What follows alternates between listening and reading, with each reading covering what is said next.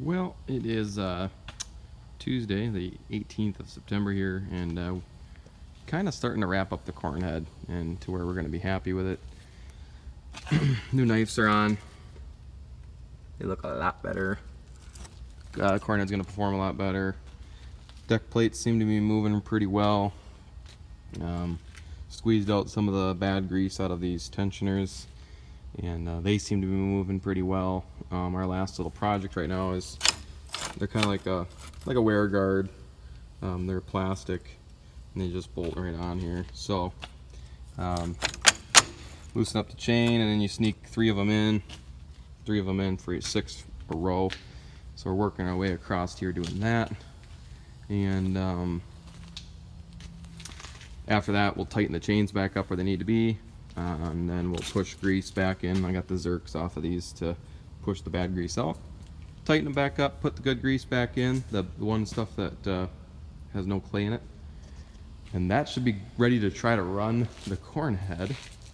Then the bean head, the crop divider, row divider, whatever you want to call this, is back on rebuilt after the beating it took last year. We got our spare sickle here, and then the other one's still sitting on top of some boxes over here that we rebuilt. Or I think we still have to take off all the. It's 100 sections for a 25-foot head, and then we'll slide it back in. And then we always keep a spare just in case you either have an accident or something, or just throughout the year if it gets dull.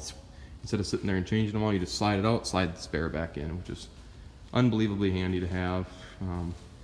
Get all this dust under the head. We had an absolute freak storm rolling yesterday, and the wind just ripped out of nowhere. It went from like nothing to crazy.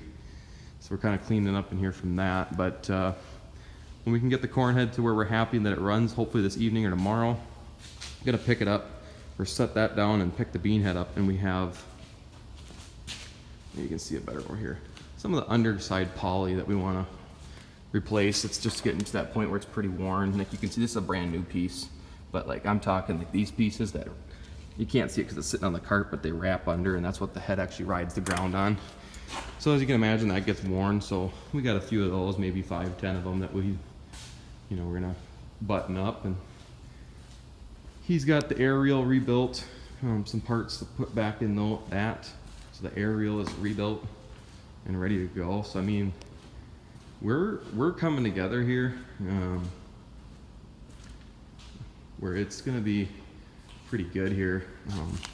Maybe we want to put that up. Maybe, I don't know. The air will find its way. So, but yeah, other than that, not much happening. We got a 1/2 inch of rain out of that freak windstorm that lasted about 20 minutes yesterday. Excuse me. And we got over 6/10 this morning already. And they're talking for more tonight. And then they're talking for 2 inches of rain tomorrow. And then more rain Thursday. We're looking at 4 to 5 inches of rain this week.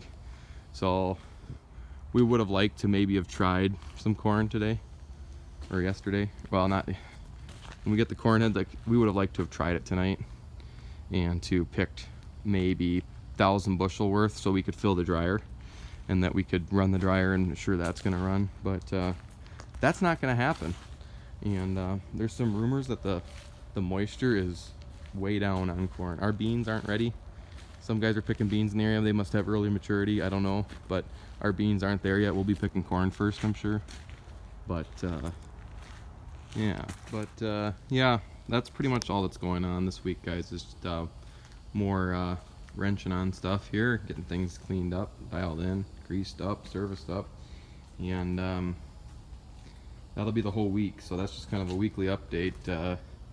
Stay tuned.